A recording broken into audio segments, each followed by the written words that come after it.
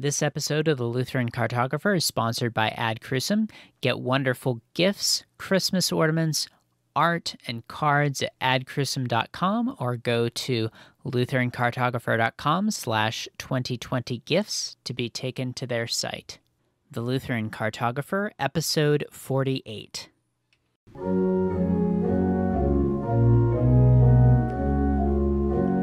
Welcome to The Lutheran Cartographer, the podcast where we explore what it's like to be Lutheran in different places. I'm your host, Nicholas Weber. Today we are going to Black Hawk, South Dakota, right outside of Rapid City, to talk to Pastor Sturzenbecher of Divine Shepherd Lutheran Church there. Pastor Sturzenbecher, welcome to the show. Thank you so much for having me on. So help orient our listeners geographically. We are in Black Hawk near Rapid City. Where exactly is that in South Dakota for those that might not be as familiar with the Dakotas? Well, if you're looking for Black Hawk on a map, it might be hard to find, but know that we are right outside of Rapid City, South Dakota, and that puts us on the western edge of South Dakota. To give you an idea where we are about 50 miles from Wyoming, about 75 miles from Nebraska, and about 150 miles from North Dakota. Divine Shepherd is right outside of Rapid City. We're actually just outside the city limits, and that would put us about 30 miles from Mount Rushmore, which the western side of South Dakota is noted for. Okay, so you're right there in the Black Hills then, right? Correct, yep. The Black Hills are our back door. All right, good deal. So tell us a little bit more about yourself, your background, and where you've been before you came to Black Hawk. Well, I am a South Dakota native. I grew up here. I have not been out of the state except for 3 years at seminary in St. Louis, 1 year of vicarage in our arch enemy, Iowa, and then back to serve 3 wonderful congregations here. So I started off in eastern South Dakota on a dairy farm. And I learned a lot of great qualities from my dad and my family: work hard and a great ethic and loving people and honesty. And all the way through that, God, he continued to pull me into the ministry. And I can't say I resisted, but I didn't go real easily either. Through school, I got a degree in diesel mechanics, ran a business there for a while, did some carpentry, made some furniture, all kinds of things, loved everyone. And God just gently shut that door and moved me to the next place to get me ready to go to school to be not a shepherd of sheep anymore, but a shepherd of his sheep. Excellent.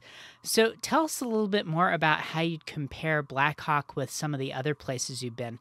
When we interviewed a pastor out in Brookings in eastern South Dakota, you talked about the difference between East River and West River. Is that something that you've noticed? And what's it been like for you in the comparing Black Hawk to other places you've been? When you use those terms, East River, West River, everyone in South Dakota automatically picks up on that. And it kind of sets you aside as, where are you going to fit in? East River, our largest city in the state of Sioux Falls, probably about 250,000. And, that's a big community, and there is a lot there. East River generally would be probably a little more professional as far as the things that they do, the people that it attracts, because it has more of those professional businesses. When you get to West River, the atmosphere changes. We have probably not even 1/4 of the people of the state of South Dakota live West River. So the atmosphere is much more relaxed, much more agricultural in the sense of not farming, but ranching. The climate is different. It's more arid. The ground is not as productive as it is East River. So there is some farming, but it isn't anything like the east side of the state. So what you notice automatically when you come to East River is you notice a large sense of community. East River, a little more business-minded, things like that. And when you get West River, there is a huge sense of independence. This ranch style, we're going to make it. We're not going to depend on anyone. We've started this. We're going to finish it. The manifest destiny, all those great qualities that caused our country to push forward. That's really evident West River. And it also is one of our faults. So independent that we're not going to let anyone tell us how to do things. So independent that, speaking from the church end of things, that these false gods of independence and pride really can crawl up to the point where you have a hard time breaking through that. So there is a huge culture difference. The easiest for a lot of people, East River, a farmer wears a cap. West River, he wears a cowboy hat. All right, good deal. I should clarify for our listeners, I realize that not everybody might be familiar. East River and West River, we're talking east and west of the Missouri River, right? In the center, that more or less falls in the center of the state? Yeah, the Missouri River runs almost through the middle of the state, and it in the 50s and 60s, when they developed the dams, the river became a great recreational place for all kinds of things. But it is kind of how the state divides itself, how it looks at its divisions. I see. That makes sense. So now let's go ahead and turn to what you like best about the area. But before I ask that question, I want to make sure to ask you, do you consider Black Hawk as more or less would you call it a suburb of Rapid City, or is it kind of its own separate thing? Well, here's this West River independence that I don't think that it could be considered a suburb. Because Rapid City, for most of the people that live here, Rapid City is a place we go. Place you go to work, place you go to buy your groceries. But they love the independence of being independent out here. Black Hawk does not have any kind of city government. We have no city infrastructure. Each housing development where we are has its own water and sewer board and all of those things. So do you see how this independence continues to creep in all over? Certainly. Okay, well then let's go on and ask, what do you like best about being in Black Hawk? Well, there are so many things. First of all, God has called me here to be the pastor of these people, and what could be better than to serve the people where God brings you, to bring them the hope and the light of the gospel, to walk with them in their family struggles, to celebrate them in their joys. That first and foremost is the great reason. And then if you are an outside person, if you love to be outdoors and doing things, I can't think of a better place on the earth to be than Black Hawk. Right inside the foothills of the Black Hills, we have so much to do. There's hiking, there's biking, there's motorcycling, there's hunting of so many different species. All of these things, fishing and swimming and everything is relatively close, within an hour or two. We have national parks, we have state parks, and just a wonderful place to enjoy the creation that God has given to us. There is also, as we live here in Black Hawk, we have so many other great things. The city of Rapid City, while it is 70,000 people, which I know for many of your listeners, they're going to think that's just very small. Rapid City is the second largest city in South Dakota. Sioux Falls the first, Rapid City the second, and the third, which I'm not even sure what it is, would be smaller, probably not over 25,000. So you can see how quickly the city sizes change. But for us, for Rapid City, the services that we need here are here. We've moved up in the world. We have 2 Walmarts now. Imagine that. And a lot of the big chain restaurants, the fancy restaurants are here as well, along with a host of independent restaurants and different things. Just a great place to be. One of the drawbacks of living here, though, that most people will tell you, and you get accustomed to this, if you're going to live in western South Dakota, you're going to drive. Some of our church members live 100 miles away from the church. So to get to church, it's 2.5 hours. And part of it is there isn't a church where they are, or an LCMS church close to where they are. But the common saying is out here, everything you need is at least 100 miles. So you buy a car, you put a lot of miles on it, you fix it, and you put some more miles on it because you're constantly driving. That's the nature of living western South Dakota. That makes sense. So we've talked about the drive time, and we've also talked about the problems of the kind of dark side of that independence, although it's a very good thing for the most part. You've also touched on some of the bad things. Are there any other challenges that our listeners should know about if they're thinking about moving to Black Hawk or to Rapid City? Well, the challenge is, the joy again is we have a full range of 4 seasons. sometimes all in the same day. So you have to be ready for the somewhat crazy weather that lives here. Now, Rapid City area, they call where we live the banana belt because the weather changes quickly. And it changes, it's not unpredictable today because of the way meteorology works. But as we live here, it was about a month ago on one morning or one afternoon, we had 90 degrees, and 36 hours later, we had 0 degrees. Wow. So that's the kind of thing that can happen here. Now, that doesn't happen often, but when you're used to 90 and you wake up and it's 0, that is a big change. Now, just a little over a week ago, we had a snowstorm here, and when I got up on Sunday morning to get out of my yard and stepped off my deck, the snow was up to my knees. Today, it was 82 degrees. So there are some of the challenges. Wow, 82 degrees today in early November. Yes, Wow. I think it broke a record from 1942. That is incredible. All right, so let's now transition and talk about what it's like to be Lutheran in Black Hawk.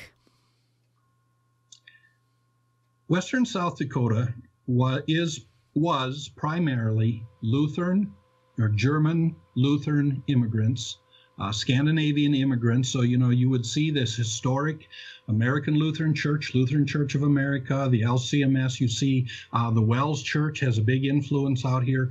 You would see that influence as it settled Western South Dakota.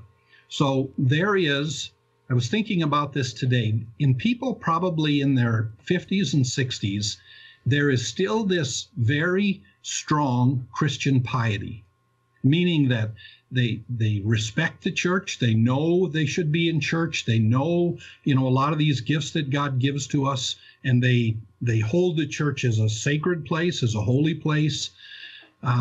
We still struggle with those same things, though, of, the world getting in and people not wanting to be here as often as they should.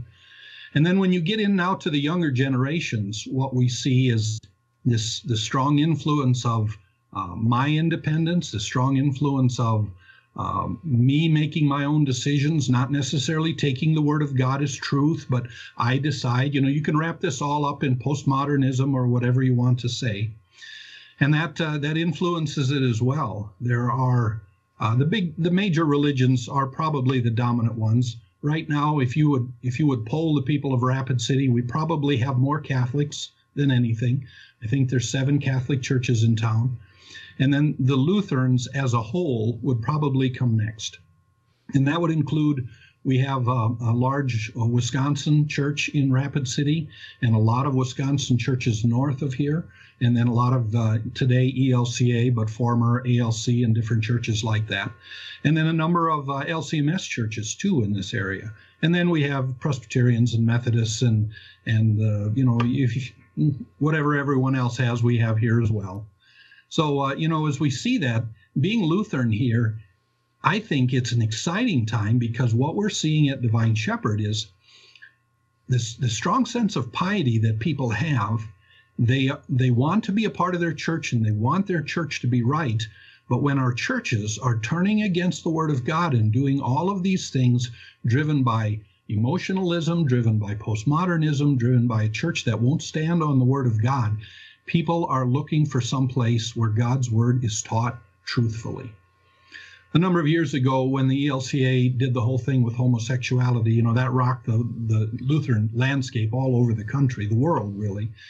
And what we had here at Divine Shepherd is we had a lot of people that came to me and basically interviewed me and said, we want to be Lutheran, but we can't stay where we are because that's not what the Scripture says. And they really held me to task as far as, what do you believe? What do you preach? Why do you believe this? And it wasn't hard to have that interview because that's who we are. So as we did that, and we have these people coming in, I heard comments after that of these people saying, Pastor, I have never heard preaching like that.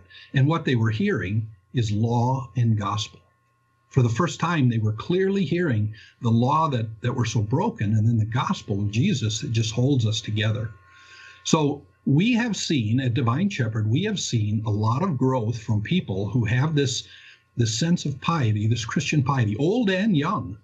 who are coming and wanting something solid, and they hear it and they see it in everything we do, in the liturgy, in the hymns, in the preaching. It points them to Jesus, and they love it.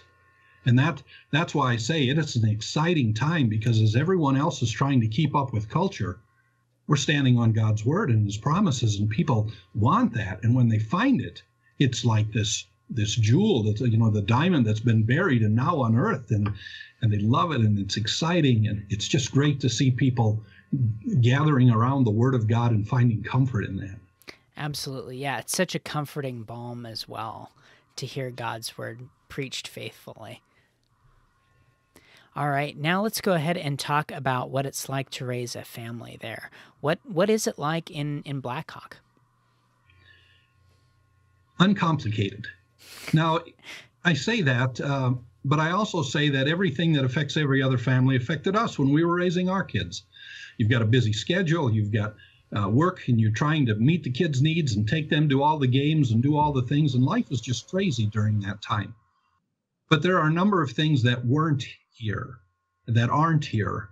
The pressure that so many big cities have with all of the problems with gangs and different things like that, and crime.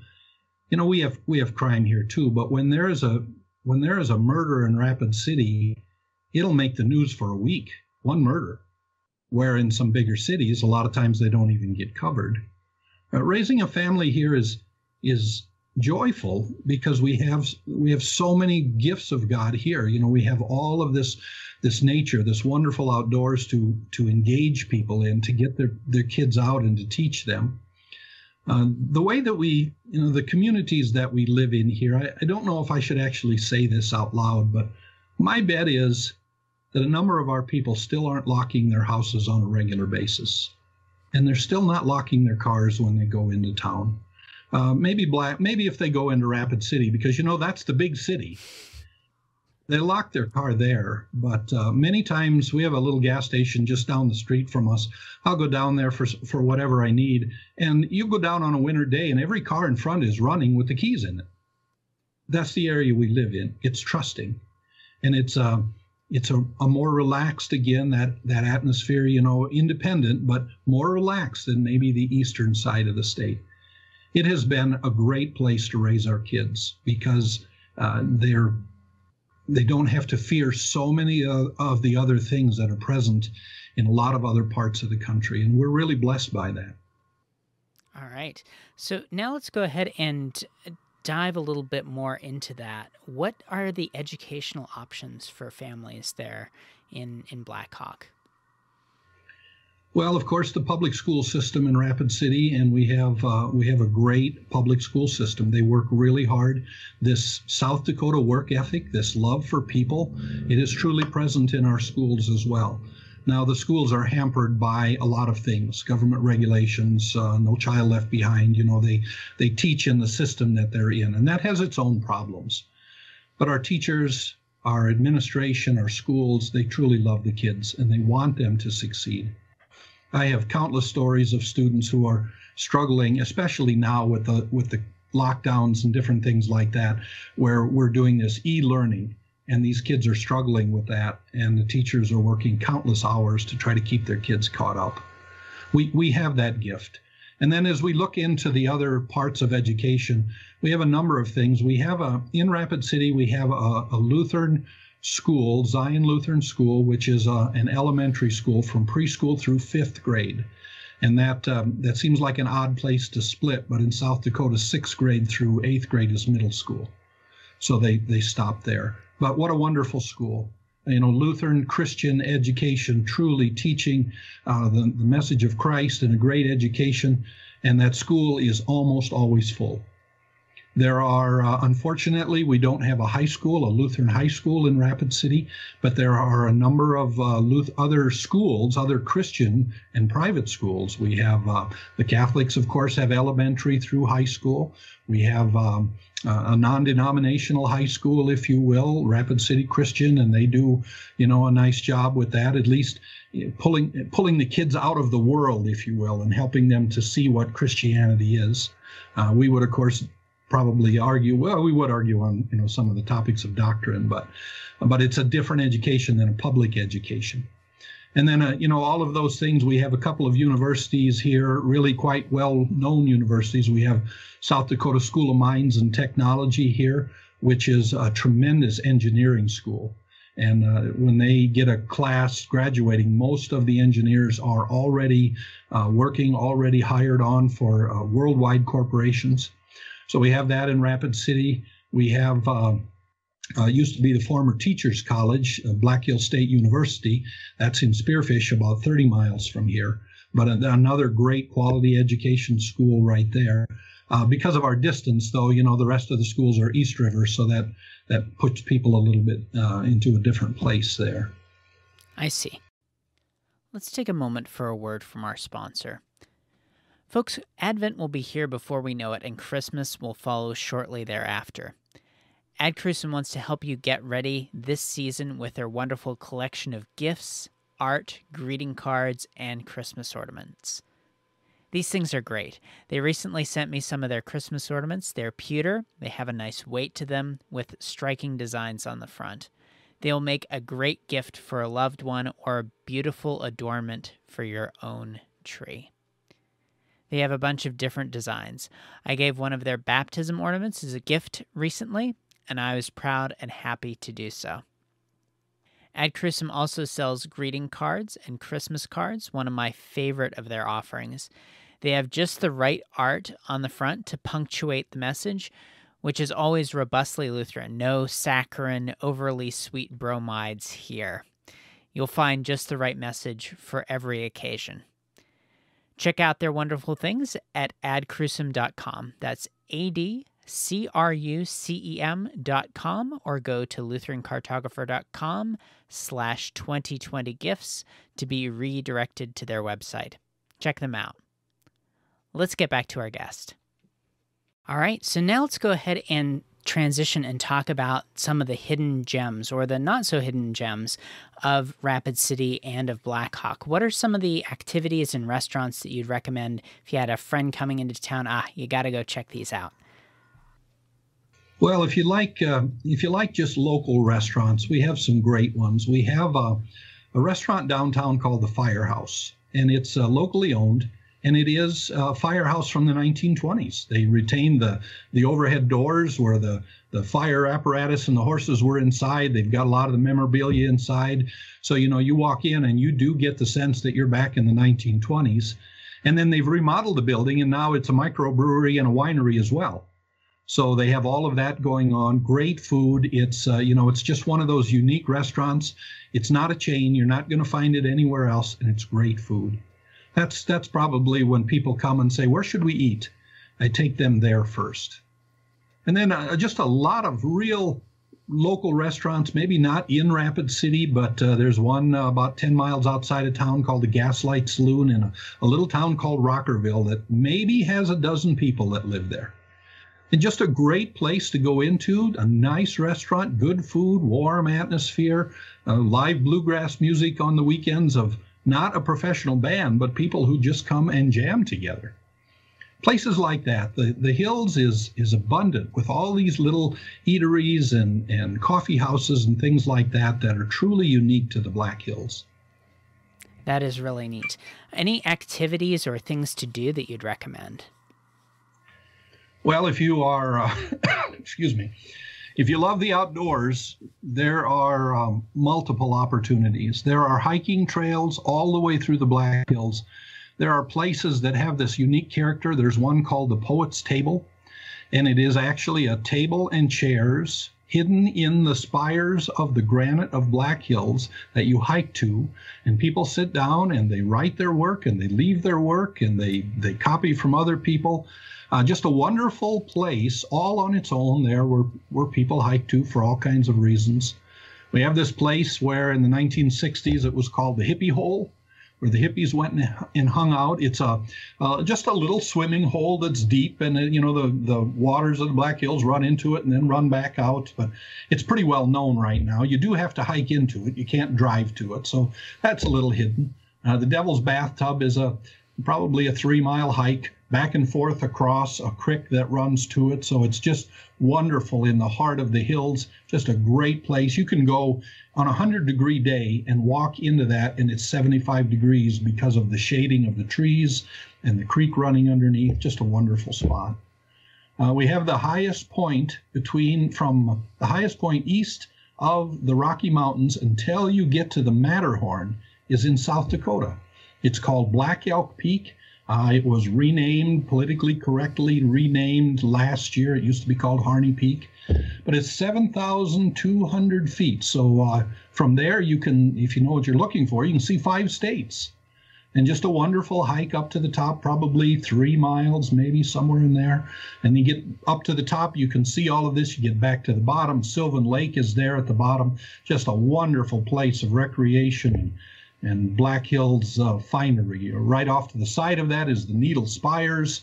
And then if you're a motorcycler like I am, there is a road that winds back through there, and it's got, I don't know how many turns, but each of the tunnels on that road, the Needles Highway, each of the tunnels is built so that when you look through the tunnel, you see Mount Rushmore. So just a wonderful architectural, amazing thing that they put it together that way with that much forethought. So that's there. Of course, Mount Rushmore is here. Crazy Horse National Monument is here. We have the Badlands National Monument, which is outside of Rapid City a little ways, but it looks like you're walking on the moon if you've never been there. It looks so desolate, but it's just absolutely beautiful. Custer State Park is an hour south of us, and there are antelope and buffalo and prairie dogs and just the wonders of the Dakota frontier, if you will, very much unchanged. 2 great caves, Jewel Cave, Wind Cave. Some of the great cavers of the world come here because we have what's called boxwork in these caves, and that boxwork is only found here and in a couple other places in the world. So some really unique geological things going on here as well. Thank you for sharing all of that. Let's go ahead now and talk about a topic that is pretty top of mind these days, and that is the coronavirus. One of the remarkable things about South Dakota was the non-draconian government response. That is one of the reasons why I visited South Dakota, was that more independent approach. How has it been for you guys dealing with the coronavirus and doing worship services in these strange times?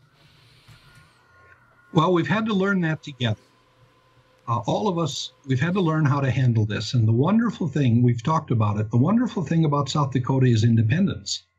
We trust our people, and we have smart people. And our government, especially our governor, has taken that approach. She has been criticized highly by a lot of people for the approach that she's taken of not locking down the state. Now, she has left that up to the businesses. And some businesses, because they're corporate and the corporate hands that down, say you have to have a mask. Other businesses have said, we'll open, we'll social distance, but it's always left to the business. It's always left to the individual. The government, especially our governor, she knows her place and she knows what the government should do and where the government is overstepping its bounds. And she has been a faithful proponent protecting us in the midst of this. Now, the criticisms that South Dakota received over the last number of months have been high. If you remember, we have a motorcycle rally here in Sturgis, and that rally this year was expected to bring 1 million, maybe even 1.5 million people. That was before COVID. It was the, excuse me, the 80th motorcycle rally at Sturgis. And the fear was that if we had the rally, that would just infect the whole world and the virus would spread. Well, in our Midwestern understanding of things, they said, we have smart people, wear your mask if you want, social distance if you'd like, we're going to have the rally. Now, there was a lot of information that went out that said the rally was the root of all evil, but in all reality, when you got back to the really, really good, correct science, the rally did not have that big of an effect on the coronavirus or the coronavirus on the rally. Now, our numbers in South Dakota have been low traditionally all the way through the state. Our numbers have been low. It's been slow. Our hospitals have not been overrun. In the last couple of weeks, like the rest of the nation, we have seen this peak grow again. And as that peak has grown, our government has not stepped in. Our approach has not changed. We have smart people. We tell them to do the same. Wash your hands, cover your mouth. If you're sick, stay home. We leave that up to them. And already today, the numbers were about a third of where they were yesterday. So we're not going to stop the virus, but by being smart and letting our people live, it has gained a lot of national attention, like you visiting us because of the freedoms. We have a member here that has they have 6 cabins that are independent, and they have had the best year yet because people are coming to South Dakota to work for a couple of weeks because they're tired of being locked down. So, you see the rest of the nation responding to this freedom and this independence that we have a little bit in that as well. Now, our worship, that was affected by the coronavirus like so many. When we originally started to hear this, we were in the season of Lent, and Easter was soon coming. So we talked about it a lot in our leadership. What were we going to do? Were we going to stay open because of our independence, because we could? Were we going to close? And the way that we approached that was guided by our freedoms, our Christian freedoms, and the Word of God. How do we best serve our neighbor? And because we didn't know what the virus, very early on in March, we didn't know much about this. We didn't know what it would do. And it wasn't out of fear that we reacted. It was out of a way to love our neighbor. If closing and not having physical services was a way to love our neighbor and to protect our neighbor from the virus, we agreed that's what we would do. Now, we had been online, we had been broadcasting our services for a couple of years already. So that part of it, we didn't have to catch up like so many churches did. We closed physical worship for 6 weeks. We live streamed everything. We set up independent times for people to come in privately, if you will, for Holy Communion throughout the week. So for those who were working, there was some evening times. For those who had time in the day, they came in. And that's how we did Holy Week as well, offering those gifts that way. And then the second week of Easter, we opened up again. The restrictions were lightening up. We opened up. Our sanctuary is pretty good sized, and we have movable chairs. So we moved all the chairs apart, and we didn't go as far as roping off pews and things like that. We followed the lead that we have so well in South Dakota, and we've let our people make the decision. So the families will sit together, but they'll social distance. And it changed our worship practice just a little bit. We don't use hymnals. We were printing bulletins. The offering plate sat in the back. We didn't pass it. But that was really about it. Everything else we continued to do. And thanks be to God. He's faithful. His people are faithful. They're gathering in worship. The ones that aren't, if they'll let me come into their homes, I take the sacrament to them and we see them. And we just continue giving the good gifts of God to his people. Amen. All right, now as we start to close out the podcast, I want to make sure to give you the opportunity to point our listeners where you would like. Your church's website, places to follow you online. Where would you like to send our listeners? Well, the best place to go would be our website, divineshep.org, divineshep.org.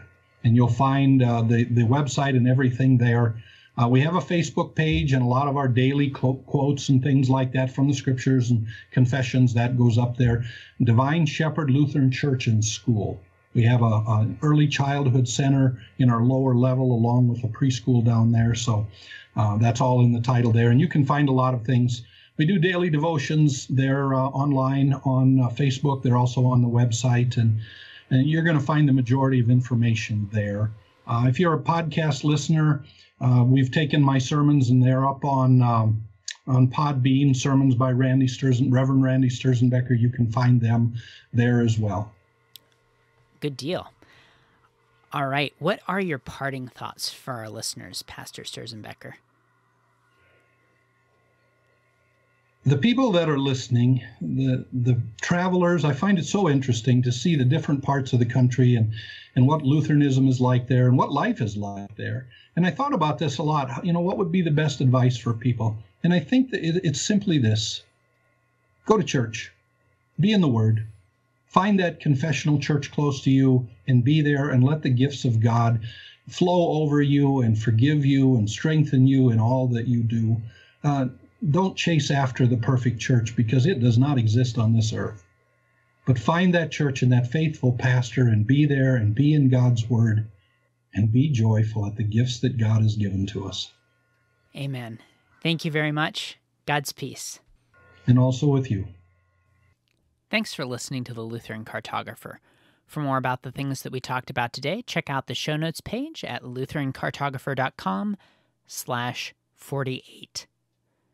I want to remind you about Ad Crucem. Again, they've got great stuff for getting ready for Christmas or general use greeting cards. I love their stuff. Check them out at adcrucem.com or go to lutherancartographer.com/2020gifts to be redirected to their website.